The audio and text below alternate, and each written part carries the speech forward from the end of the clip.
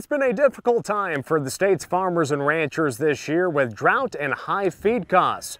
But Montana sheep ranchers are experiencing a strong lamb market, and that is a cause for optimism for the future. It's been a real tough, especially in eastern Montana. Then on top of the drought, the grasshoppers, and so just no grass at all or anything to graze, and so lack of feed. Everybody's looking for hay.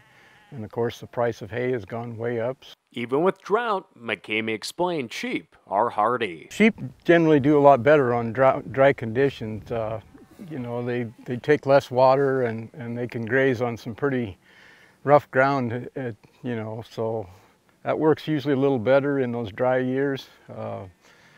Like we run both cattle and sheep, and if things get tough, we usually end up selling down on the cattle and keep the sheep. A key factor in stronger lamb prices is the demand from U.S. consumers with Middle Eastern, Eastern European, Caribbean, and African heritage. And a lot of that is due to the increased ethnic demand that's come for lighter lambs, and it's in turn has forced the price for lamb processors have had to raise their prices in order to keep their supplies current. Retail sales of lamb have increased 27% this year. As for wool, prices are steady, but could be better. At the beginning of the year here, we were seeing an increase in wool, and some of it got up over $2 a pound, and it's kind of held steady there. So one of the issues there, of course, was the export of wool.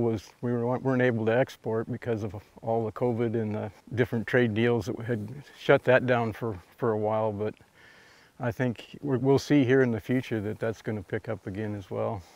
Reporting along the Smith River west of Great Falls at the McCamey Ranch, I'm Lane Nordlund, MTN News.